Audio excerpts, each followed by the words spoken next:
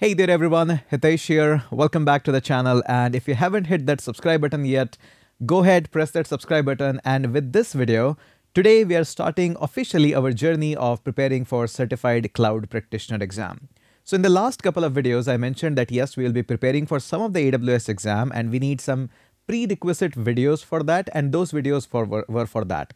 If you're watching all this in one go, then obviously you know that. The whole idea so far was to bring you at a certain stage where you have an AWS account. Now, in theory, if I say for the very first exam, the Certified Cloud Practitioner exam, you technically don't need even an AWS account, or you never need to go into the console. But I think that would be a really unnecessary thing, because if you're learning cloud and you are not able to see those services and you're not planning to use them for a longer run, then I think it's a wastage of an educational resource. So my goal was to give you enough idea that you can set up your budget, leave your anxiety out that you will be charged too much for the AWS or something like that. All those things are eradicated. We are not worried about that. We have our billing budgets. We have actually removed our root account and we have created a separate account. We are going through that. Now, don't worry, we will be again walking through with them in the process of learning for the Certified Cloud Practitioner. And with this is the very first start of the Certified Cloud Practitioner series that we'll be putting up on this YouTube channel. And I'll walk you through with all the things which are required to clear up this exam. And we'll be also preparing some of the sample questions, and everything will be covered up. So it's a good thing that you hit that subscribe button, and let's start our journey. I have, by the way, prepared a whole lot of notes on my iPad. We will be sharing that as well. In fact, my notes are way more ahead of the videos, so the recording is going a little slow. Anyways, let's go ahead. First, let me share the screen with you. So far we are at a position that you are now capable of accessing this screen. What you access in that doesn't really matter. All I want is that everybody who is practicing should not just practice the theory part, but should also see that how things are done in the cloud. I have been using cloud day in and day out for years as a developer first perspective, but now I'm more inclined in the cloud side, pure cloud side of the world. So we have learned about IAM and everything. You don't need to do anything on this screen. That is it. Now, after that, go ahead and search on the very first exam, which is a Certified Cloud Practitioner exam of AWS. This video will give you an overview of what this exam is, how it works and everything. So let me just move this a little bit here. Now, in this video, I'll give you all the more details that what we are about to prepare, how much money is it going to cost if you opt for taking the exam, and what is the target audience for this exam, what to expect in the exam, and what are some hidden tricks of the exam. So this is all about this video. All right. So first of all, this is AWS Certified Cloud Practitioner. I highly recommend everybody to get started with this exam, because this exam is a breadth exam. That means it gives you so much overview idea about what possibly you can do in the cloud. Probably you will never do it, but what is the possibility that the things which AWS or similar cloud providers actually offer you as a service? That is the goal. So this is the exam which perfectly puts you in that position. You'll be learning about almost all the services that AWS offers. Not all, but yeah, pretty much a lot of them. And this includes compute services, storage services, networking services, machine learning services.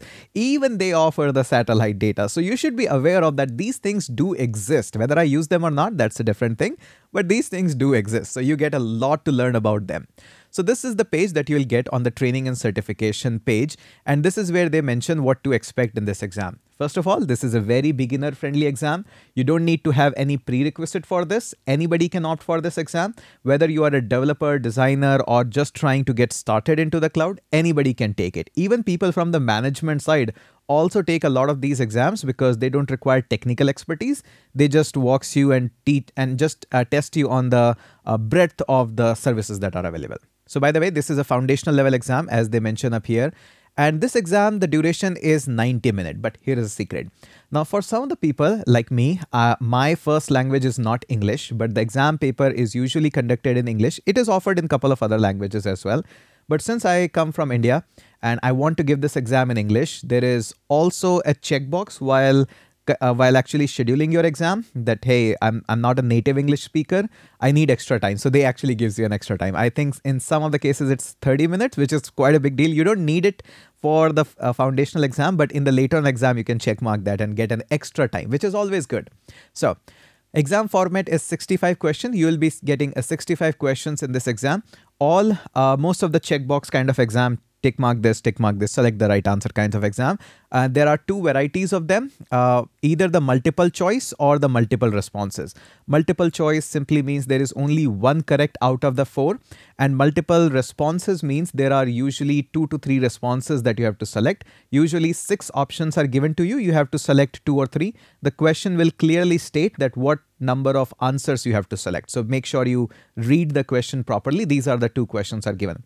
There is no negative marking into that, but the passing marks is definitely a little bit on the higher side. The cost is $100 and there is usually no discount for this one. As you pass the very first exam, the second exam that you gives, you get a voucher that, hey, sometimes it's 50% off, different percentage of offs are given. And you can use that voucher for scheduling your next exam that you can go for. Of course, you can give at Pearson View Center. Previously, there were 2 options for that. Now it's all Pearson. Or you can do an online proctored exam.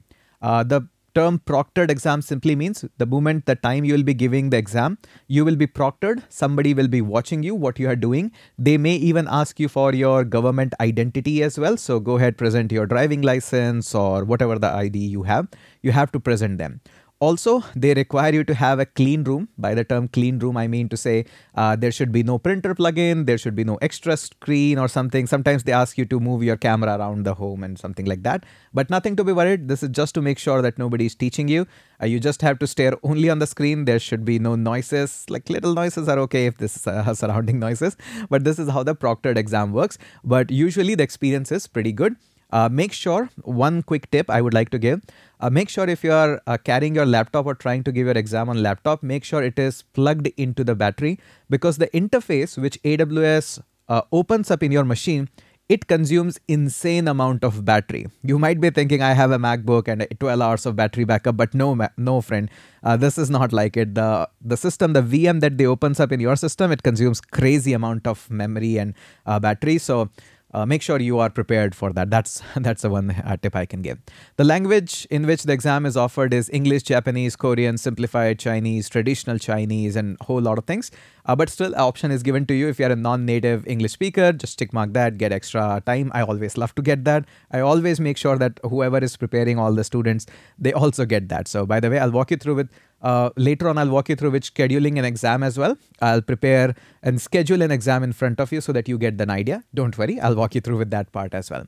All right. So this is all basics of how you get that. These are the overview. Now, if you want to prepare for the exam, if you click on the prepare exam, it takes you onto this one. This is all about getting to know what kind of exam this is. And they also offer you some of the learning resources and material. You don't need to go through with all of them. I'll just walk you through with some of them which are important. So if you just open this, review the CLF C02, which is the official really code name for the exam. No worries on that. If you go up this is the file that they give you for preparing of what topics you have to prepare and all of that. You don't have to worry that because I'm here. I'll be walking you through with each and every theoretical guide and practical guide which is required. So first of all, this is a very beginner-friendly exam. It is independent of specific job role that you have, so you don't have to worry on that part. And this is something which actually targets of how the cloud works, how the economics of the cloud works, how the pricing segment of it works, who is responsible for the security of infrastructure, who is responsible for security of the cloud code, and similar kind of things are being tested and are injected into you via this exam. That's the whole idea of it. And by the way, again, the exam content, there are multiple choice and multiple responses. Has 2 or more correct responses out of 5 or more responses. Usually there are 5 or 6 of the options. So 2 options are there, multiple choice and multiple responses. And the most important thing is that usually the percentage is 70%. So usually the exam is of 1000 marks and you have to score 700 out of it. But you don't get the idea about which question is of what marks. Like you have no idea third question is of 10 marks or 12 marks. You have no idea about that. So, and again, if you don't answer anything or if you answer wrong, there is no penalty for guessing. As they mentioned, there is no penalty for guessing. Make sure you understand that part. An exam includes 50 questions that affect your score. So you'll be given more questions, but there are 15 questions in each and every exam of AWS, which are unscored. It means they are just testing that can we include this question in the new set of exam questions. You have no idea which questions they are. They just do it for their own analysis and they keep on rotating these questions. But don't worry, these are not extraordinarily hard questions. these are just injected to test your knowledge, so you don't have to worry. So again, there is no idea about which questions, what marks are there, and should I skip this one or that one. Usually the idea is they are easy. Go ahead, attempt them all and try to guess best what you can do. But don't worry, with this exam walkthrough in the YouTube, which I'm putting up, you will be able to do quite better in this one. So again, there are has a pass or fail. Usually you will score 70%, which is 700. The scale score is usually of 1000 marks. You will be getting marks out of the 1000. So, and usually it's very quick. I have seen results getting out within like 4 or 5 hours. That's majorly it. But within 24 hours, they actually put up the result. And on top of that, this is the compliance. Another interesting part about this is, although they mention these 4 domains that we'll be testing you on: the cloud concept, security and compliance, cloud technology and services, billing, pricing and support. Since you don't know what question is costing you what, you have no idea that 24% of this. So should I prepare more of this, or this cost 30%? Should I focus more on this? You have no idea about that. I think these are just generalized segmentation, that this is what we are testing you for. But I don't think so this actually makes any difference at all, because these are just vague overviews. And they say that, hey, this is billing, pricing and support is 12% of the score. They have to make sure while preparing an exam that it costs 12%. But as somebody who is learner, I'm giving exams, I have no idea what that 12% is, especially when you have 15 questions, which does nothing. So this is just for people who are building those exams, not for the ones who are preparing for the exam.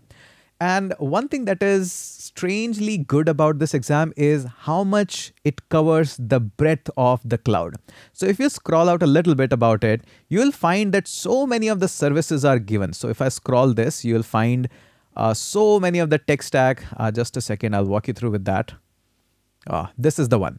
So in the Appendix A, Technologies and the Concept, this is all what we have to study: AWS compliance, compute, cost management, pricing calculator, AWS SDKs, network services, migration and data transfer, management governance, machine learning.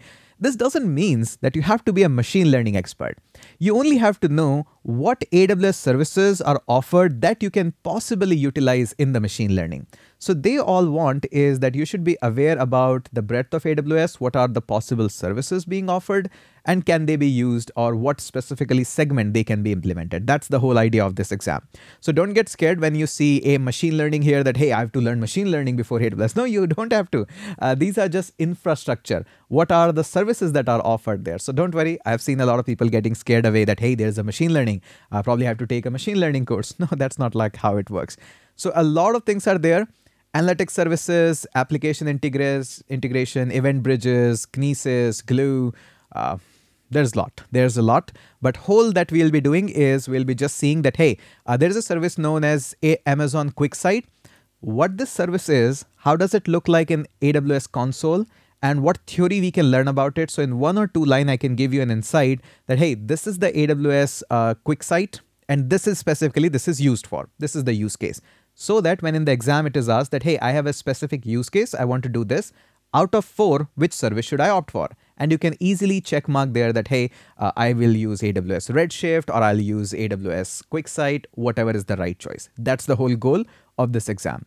I hope this gives you a better idea of not to get scared about all these services which are mentioned here, but actually gives you a brief idea about, hey, this is all what we are about to come up in this exam.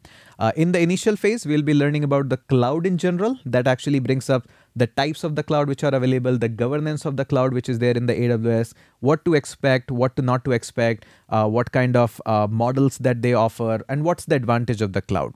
Remember, these all exams are cloud-centric exam. So always there will be a side, an edge that, hey, cloud is generally better than anything else. That's the mindset which these exams wants to give. In reality, majority of the time this is the case, but yes, there are exceptions as well, where on-prem data is much better and much more cheaper for the companies, but that's a very, very rare scenario. In majority of the cases, we'll just go through and walk through with the cloud itself. So this is the brief overview of the Certified Cloud Practitioner exam. Get ready from the next video. We have gone through with this. Next video, we'll start our theoretical portion first, that what all the things about the governance, the compliance that we need to run, and how does the AWS infrastructure looks like. There's a lot of theory about this exam, so cannot do much about it. So that is it. That is it for this particular video. So welcome on board, and let's get started on the certified cloud practitioner, make sure you have hit that subscribe button. And I have a small request that, hey, if you really support these kinds of videos, make sure you put at least 200 comments within 24 hours of the release of the video. Just a small request, 200 comments. It will boost a lot of my morale. That's it. Thank you so much, and let's catch up in the next video.